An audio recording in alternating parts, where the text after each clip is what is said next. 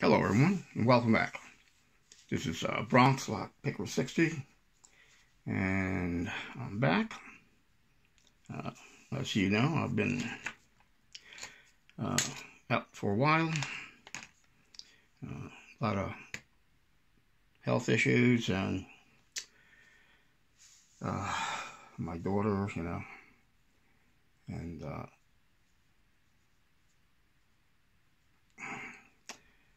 back in late June, my mother passed away, so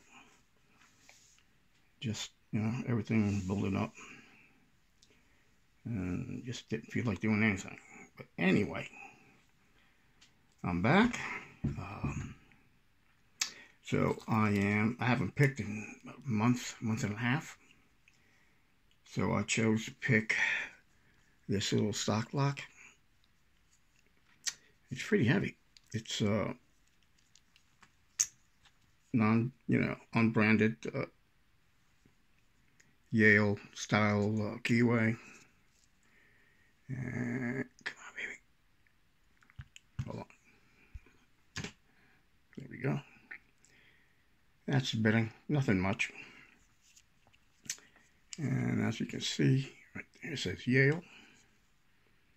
5-pinner. I have a bunch of challenge slots, but you didn't think that would be a good idea to start with that.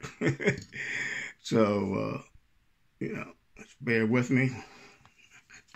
And let's see if I can get this picked. One. Okay, right there.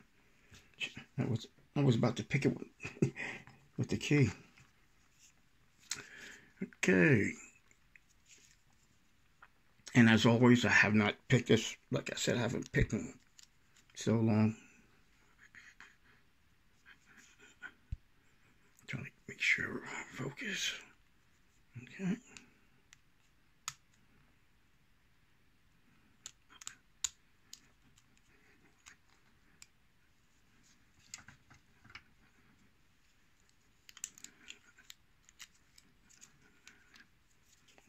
Like you can see it, I'm just picking it in my hand.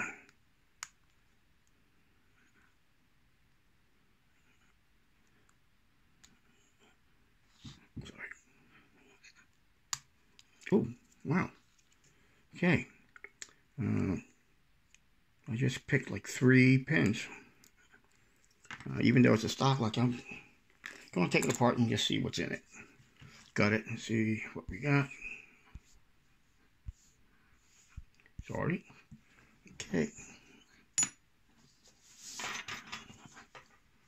Alrighty. Hold on. Come on, judges.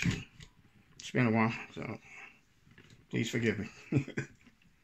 Oh, I also like to say, I'd like to give a shout out to Jason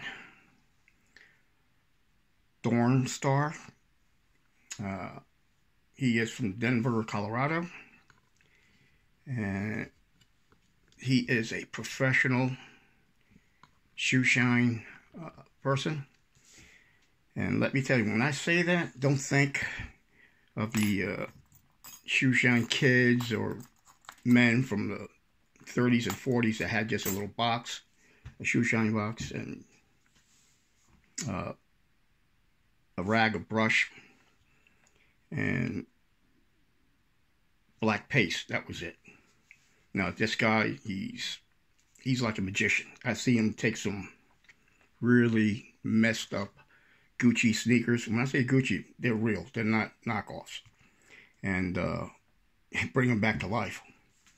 So if you kind of find that interesting, hit him up.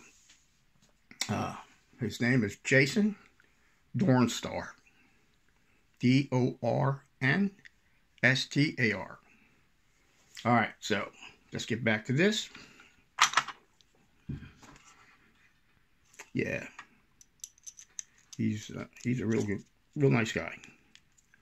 He has a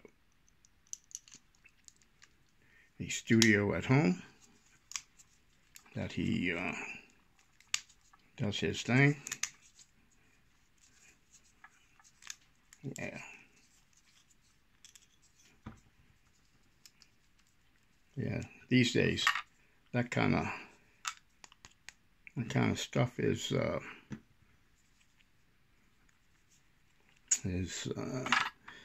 special art, you know. Come on. Oh my gosh. Come on. There we go. Here's the Java. Come on, get in there. That. And no matter what, I like to get some in there. Okay.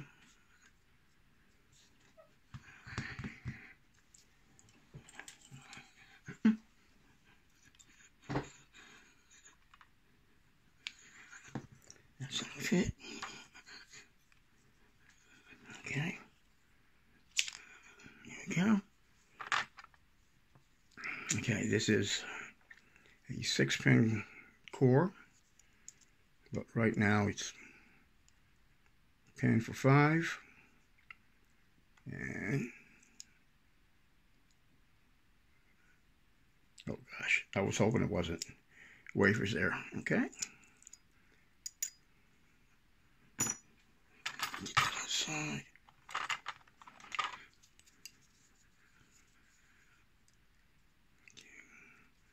And they all needed to be picked, but nothing done. You know, it's a stock lock, so. Alright. 1, 2,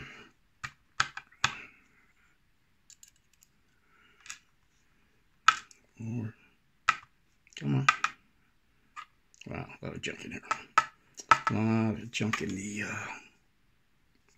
lock or in the core.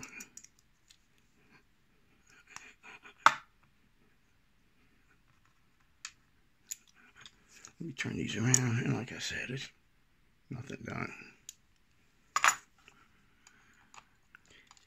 This particular lock was given to me by my brother, Steel Pinnings. Brother, I hope you're doing well, you and your family.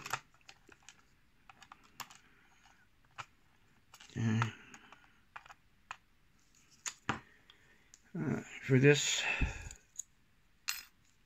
for the Bible, I'm just gonna do the pins. I'm not gonna worry about. I'm gonna worry about the springs. Okay, so that's the little what do you call it? Spool? Oops, sorry. And another spool and 3. Let's go around. Okay. Nothing in 6, obviously. Another factory spool. And another factory spool. And from what I can see, looks like all the springs are the same. Okay.